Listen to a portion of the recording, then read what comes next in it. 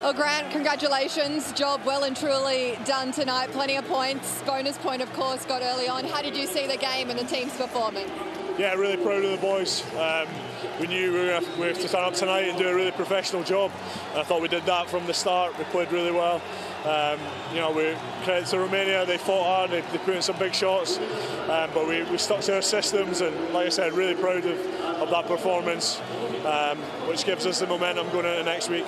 And there are plenty of opportunities there for a lot of players tonight to show their skills and, I guess, worth for next week. How was the feeling out there with the guys, and how do you look forward to Ireland now?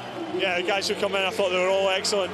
They all showed why they're in the squad and how competitive this squad is. It's up to the coaches to pick the team for next week, but a lot of the guys put their hand up today and were outstanding.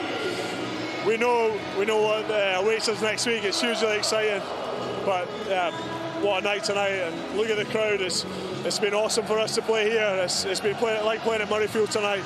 Huge Scottish support, so thanks to everyone who came across. They made it a special night for us, and I'm glad we put on a good performance. Well done, congratulations.